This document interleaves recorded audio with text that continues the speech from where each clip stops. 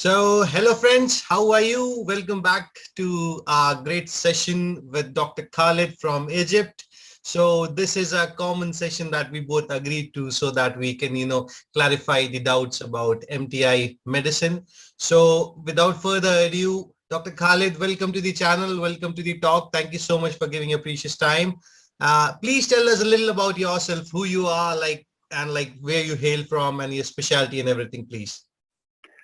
Welcome you all people, and thank you, Dr. Aman, for hosting me today. I'm very pleased to be on your channel and have this video trying to help people and how the process of MTI going, and I hope this session will help you to understand everything about the process. Let me introduce myself first. I'm Khalid. I'm an Egyptian doctor, graduated in 2007. After that, I worked in Egypt for many years, maybe 5-6 years in the field of general medicine, gastroenterology. And over the last 4 years, I've been working in Saudi Arabia, actually in the emergency medicine field. So I applied to the MTI scheme. I managed to secure my first job in the NHS through the MTI scheme, and I'm here today trying to help you. I'm hosted by Dr. Aman, and I'm very pleased to join him today. All right. Thank you so much, Dr. Khalid. Welcome again. So before I proceed ahead, the most basic question I think that you would also have heard while preparing for MTI interviews, why do you want to come to the UK? So what was your answer to this, very, very simple question? Yeah, actually, I know that most of the people who will watch this video probably will be from countries like Egypt, Pakistan, India, Bangladesh, like that. And it's very difficult question to answer. Why you want to move to the UK? It's hard, difficult, complicated. It's different community, of course, different culture than we are used to in our home country. But I think main issue for most of us is to gain much experience in a very developed country, especially, of course, in the field of medicine. Whether we want to stay there for a long or have just a period of experience and return back to our countries, but I think it will be a very good journey to have. Okay. So how did you come to know about the MTI? If you want me to tell you my story, actually, I was planning to move to the UK through the PLAB, but during the year I'm processing my PLAB, 2020, the COVID year, of course, 3 of my exams have been canceled. So I thought that I'm eligible for MTI. Why I don't process to the MTI scheme? I'm eligible. I have everything needed to the MTI. So it came all of a sudden. I applied to the MTI and I found that all the eligibility criteria, I have it already. So I started applying my MTI process, and alhamdulillah, I managed to secure my first job. That's good. That's great. Yeah, absolutely. Because as I said, most of the colleagues who are texting us, even the videos you've made about MTI, the main concern with people amid this pandemic is they're not getting slots for the examinations, or the exams are getting cancelled. So yes, the MTI is at least for the Royal College of Physicians is still recruiting people. So it's actually a good, substitute, at least for people like us, who have some experiences in their country. They've worked quite some time. We are not fresh graduates, and we are not the consultants. So we're somewhere in the between. So yes, I think MTI is a very, very good alternative. But the only drawback that I felt was, the 2 years stringent visa pattern. So what do you think about it? How is it gonna affect your future plan? Is it good? What do you think? Actually, it's misunderstanding. I don't know why some people think that after 2 years you have to leave the kingdom and return back to your home country. I think that was the plan initially for MTI in the first years of the MTI scheme. But I think after a few years of starting the MTI scheme, the NHS, or not the NHS, actually the Royal College of Physicians, they've changed their plans because they are in shortage of doctors. And they said, why we bring these people, teach them, give them some experience, and let them go back to their countries. We need to use them in our NHS. And I think in the last few years, it's not mandatory that you return back to your country after finishing the 2 years Actually, it's from 6 months to 2 years. And I think now you still manage to continue in the UK without leaving it to your home country. There is another thing, actually, most of people don't know about it, that you can travel to the UK through the MTI scheme on Tier 2 visa, and it's not necessary to be on Tier 5.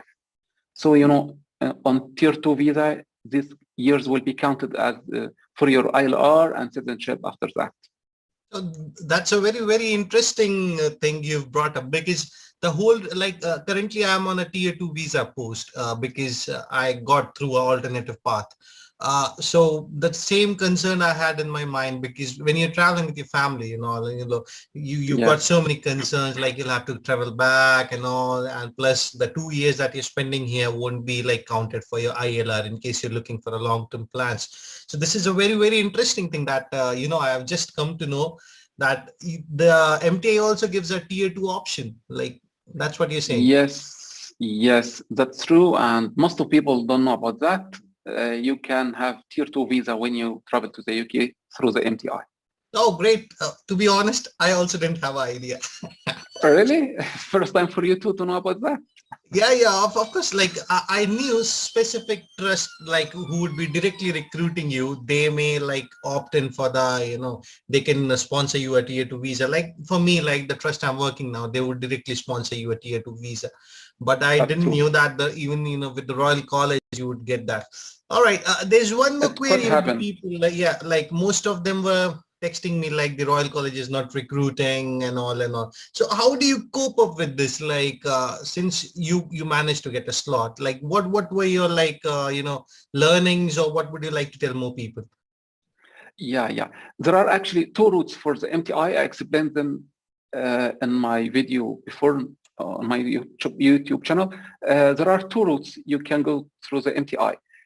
Route A, which is that you ask the MTI that, you ask the RCB to recruit you and find a job for you. They will be the body that will make the interview with you.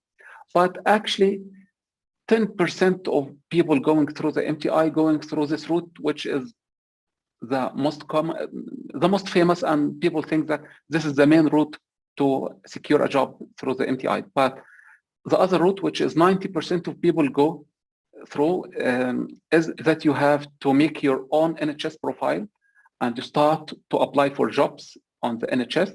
Of course, this is another issue. We can make a video later how to make your own NHS profile and how to apply for jobs. But you have to write clearly in your application that you are applying through the MTI scheme. Also have to remind the consultant during the interview that you are applying to the job through the MTI scheme, so he will give you his answer if MTI is applicable for the job or no. If you manage to pass through the interview and you secure your job with the trust, you take the conditional job offer, all your papers, the occupational English test and your past experience, your postgraduate certificate, all the eligibility criteria. You can find it on the official website, and go to the RCB and asking them that you are eligible because you have like that, and you now have a job offer, and ask them if they could be able to sponsor you through the MTI, and most of cases they will say yes, we can sponsor you and give you sponsorship to the GMC for registration. What would your advice be for like people, many of people texted me like they have not been successful in their first interview. Like it happens, like a couple of interviews go back, you get lagged in some of the things, and people would simply give up, like, no, this is not working, this is not happening. What's your view on this? Because honestly, I also gave 4 interviews before I took this place. I would say all of them went well. All of them had given their job offers, but it's eventually you who takes up the, ladder, which way you want to go. So what's your suggestion? Because see, I'm from emergency medicine. I had a different experience, which I had already shared, but like for internal medicine or like the field you're coming from, what's your suggestion? Like if people are not getting successful for interviews, like 1 or 2, what laggings they can improve, and, how can they improve their chances of getting selected? Be calm, be calm. First thing that when you have your interview, you don't want to be nervous. Okay, you try to be calm as much as you can. Be simple. When they ask you, try to be simple and go to the common things first. Most of the interview, it will pass through 3 stages. First stage that you introduce yourself. You should get prepared well to how to introduce yourself, how to sell yourself in the first 3 or 4 minutes of the interview. After that, they will ask you some specific questions about the ethics. Most of them are ethics and your past experience, how to deal with angry patients, how to work in a teamwork, something like that.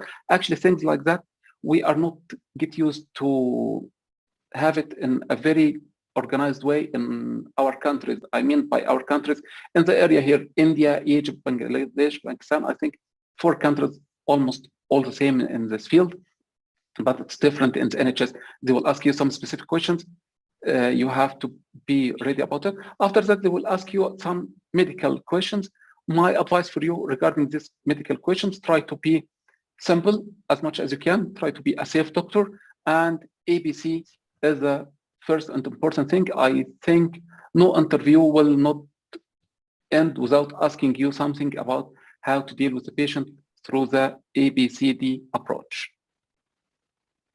Yeah, that's absolutely correct. Like every patient has a simple approach, ABCD. So I think that's a very, very standard system in the UK. Like be it any specialty, they would still go by the same procedure. So yes, that's a good suggestion. All right. So if you don't mind me asking, like how many times that you have to, you set for an interview, or like you had to struggle for an interview, like? If you want me to tell you my story, actually, I applied to 250 or 300 jobs over a period of 2 to 3 months. Yeah, that's true. Okay. And I managed to have my job actually in my second interview. I did about 12 interviews. I received about 6 job offers actually. And why I'm telling that to people? I'm telling that to people to tell them that it's easy to find a job in the UK. It's not that difficult, because most of people asking me, we are struggling to secure an interview. We are struggling to find our first job. I didn't face the same.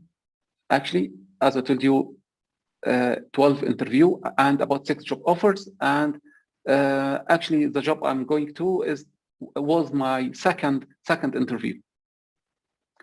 Well, that's great to hear. Just try to be calm. Just try to be calm and try to get prepared well for your interview.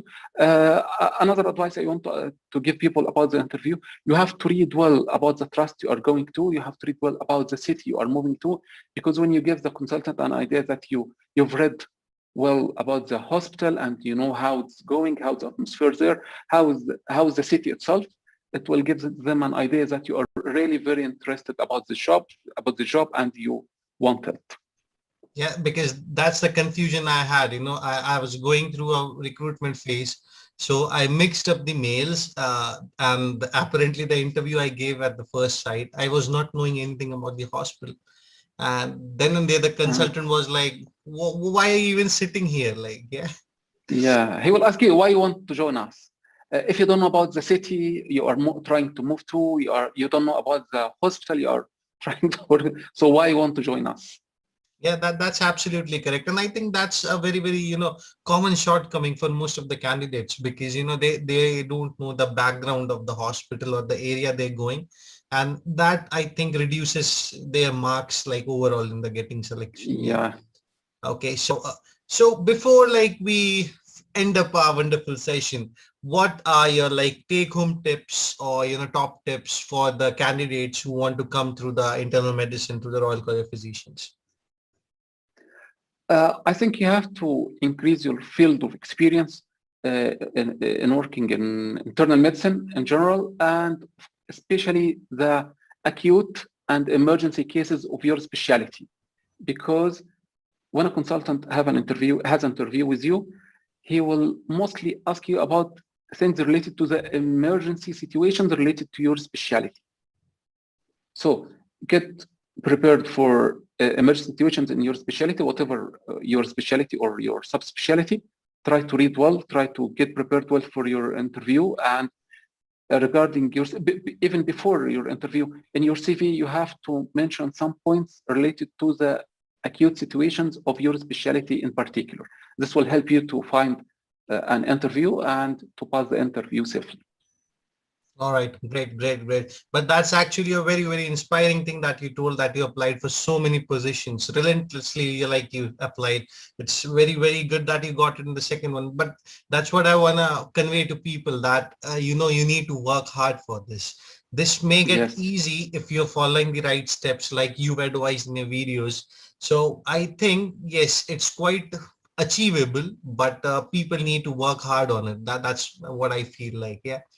Because recently I was approached by few of the colleagues who could not get selected in the interviews, and they were very down with it, like, oh, this is the end of the world. I did say them, like, keep applying. That's bottom line what I feel. You should keep applying, just not give up with 2-3 interviews. I think, as you said, like, you had applied for so many places. All right. Yeah. So let me say something. Someone asked me, I couldn't find an interview. I've been applying for maybe 1 year now.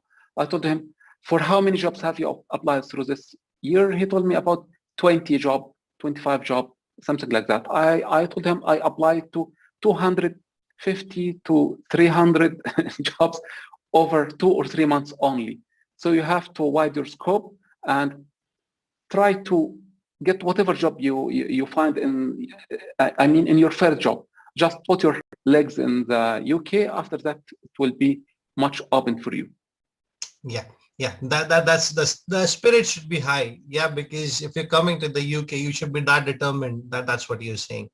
All right, Dr. Khalid. So it was a great talk having you on the show.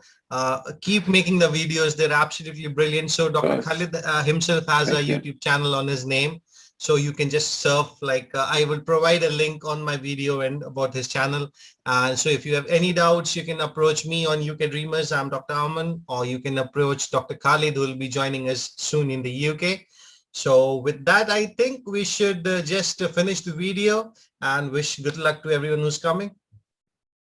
Thank you for having me today. And I really appreciate that you're host. And I hope that we will do another video later in the future. Surely, Dr. Khalid. Explain more about collaboration on. So thank you so much, guys. Thank you so much for watching the videos. Do share it. Subscribe to the channels of Dr. Khalid and me, UK Dreamers. So that's it. Let's meet you in the UK. Take care. Cheers. Bye-bye.